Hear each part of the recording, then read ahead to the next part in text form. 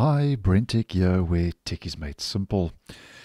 So we've been talking about the start menu quite a lot on the channel of late, where in recent insider builds and also with the most recent update that rolled out for Windows 11 earlier this week, which I'll leave one or two videos in the end screen that will give you more information about, we are going to see more advertising space being made available in the recommended section of the start menu.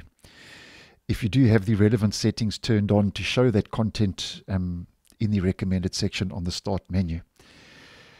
And that's because the start menu's recommended section will be getting app promotions and is starting to get app promotions with that most recent update that rolled out earlier this week. Similar to suggested apps in Start on Windows 10. Now go check those videos out in the end screen if you want more info.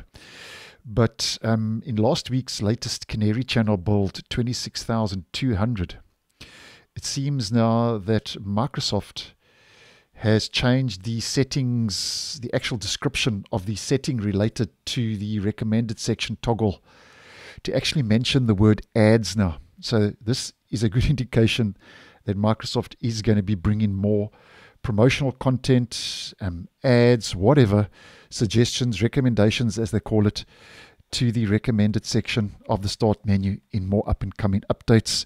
Now this was spotted by Albacore over on X, and here is an image, and here on top, this is currently how it is in the stable version. This is the setting and how it is described. It says show recommendations for tips, shortcuts, new apps and more.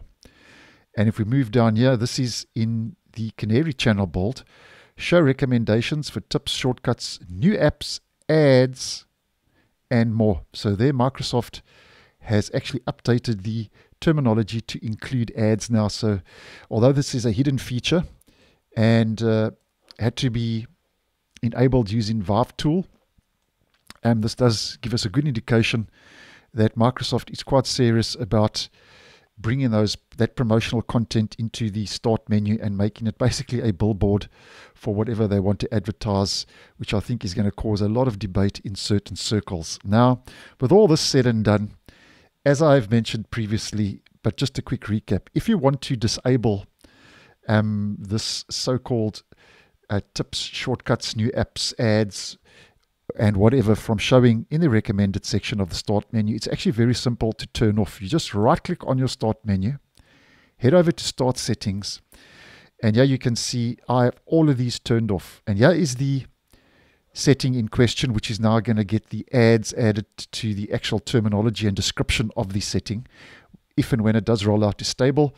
But what I would suggest is just turn all of these off. It doesn't interfere with your daily usage, and what it does is then obviously turns off all that content to show your recent files, new apps here in the recommended.